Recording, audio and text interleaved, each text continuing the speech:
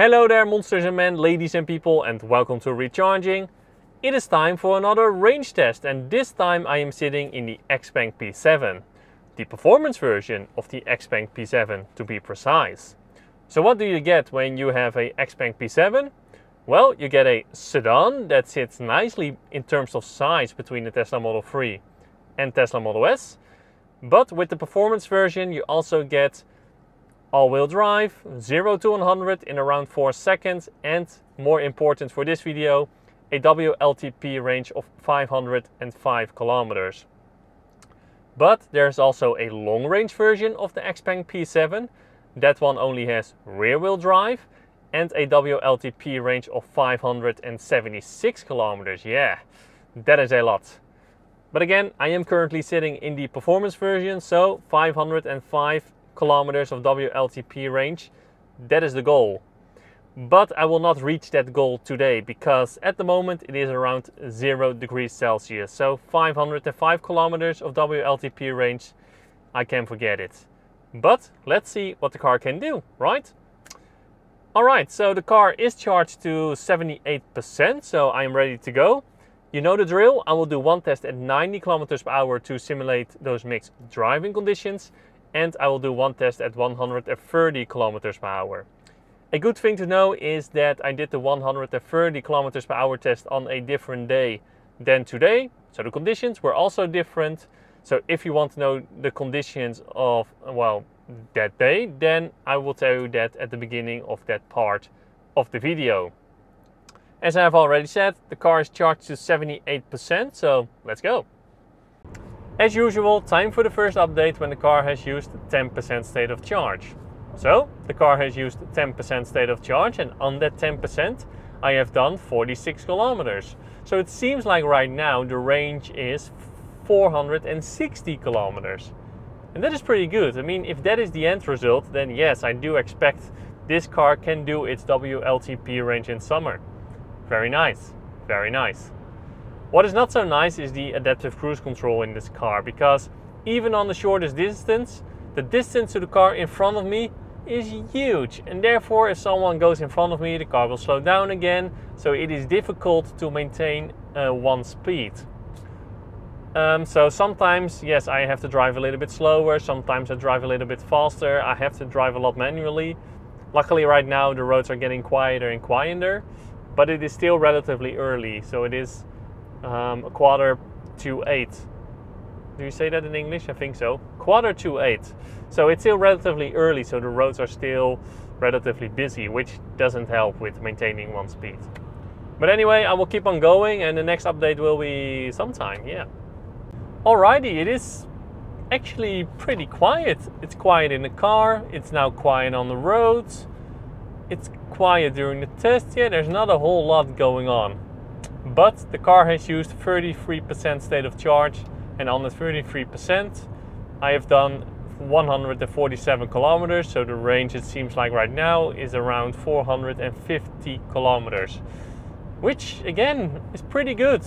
It's pretty good. I think with that amount of range in this temperature, you can probably still get 505 kilometers in summer. What else is there to say? Again, not much, to be honest, not much. I will get back to you with the final result in, I don't know, less than 5 seconds if you watch this.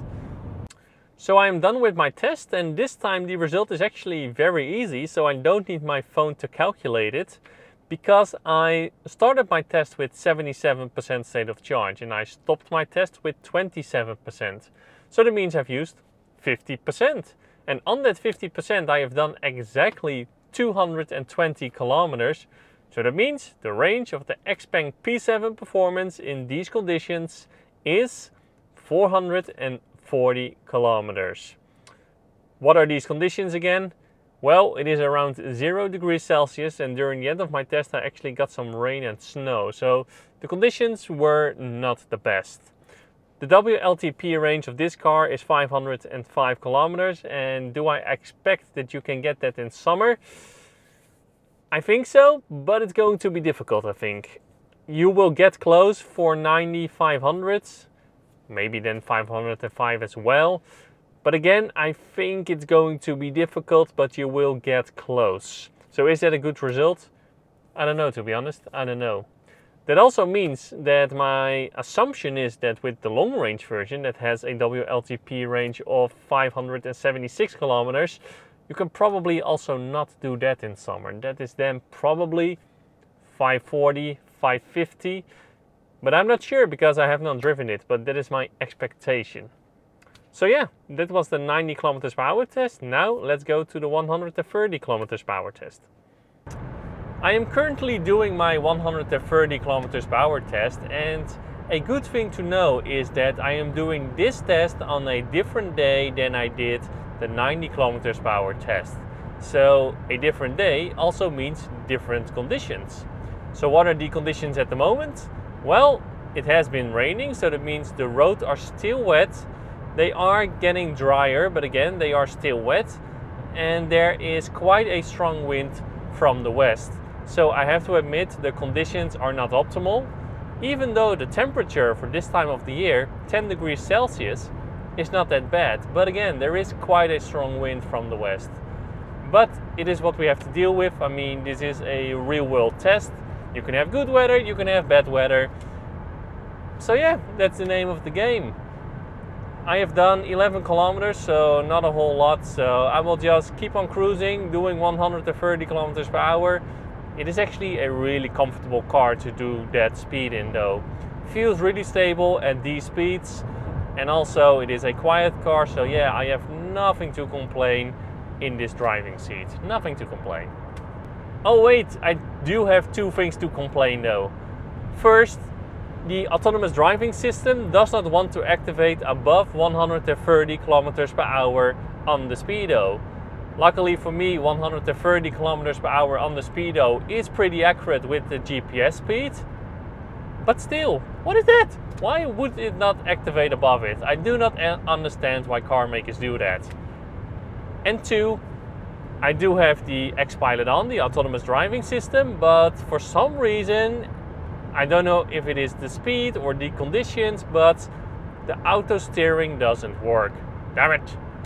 Alrighty, still going strong, doing 130 kilometers an hour. Sometimes some rain, wet roads, strong winds, but the XPENG machine is going strong. Yeah.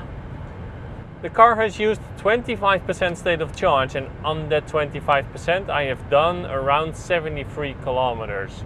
So the range while doing 130 kilometers per hour in these terrible conditions seems like right now is around 300 kilometers. Not bad at all. I will keep on driving and well, you will get the result at the charger. Alright, I arrived at the charger, so it is time for the result of the 130 kilometers per hour test. I started the test with 75% state of charge and I arrived at the charger with 25%. So that means I've used 50%. On that 50% I have done 147.1 kilometers. So you can do, while driving 130 kilometers per hour in these terrible conditions with the XPENG P7 Performance, 294.2 kilometers. And that is not a bad result because, as I've said, terrible conditions. I think the conditions that I drove in are one of the worst conditions you can get in Western Europe. I mean, a very hard wind, rain, so that means wet roads. Yeah, the conditions were really terrible today. And therefore I think in a better spring condition, or well, better spring weather or summer weather, you can get with this car, and this is the performance version, around 335 to 340 kilometers of range while driving 130 kilometers per hour, because I have seen this car being efficient. And keep in mind, those numbers that I said for spring and summer is the performance version. With the long range version, you can probably get 25 to 30 kilometers more while driving 130 kilometers per hour. So yes, the XPENG P7 is an efficient car. How efficient, you might ask? Well, I have literally no idea, because I do this test when I have this car literally for half a day, and somehow I cannot find how I can reset the trip meter of the consumption. The trip meter for distance is fine. You just get out of the car, you lock it, you get in, and it is reset. But resetting the consumption trip, I have no idea. I cannot find it.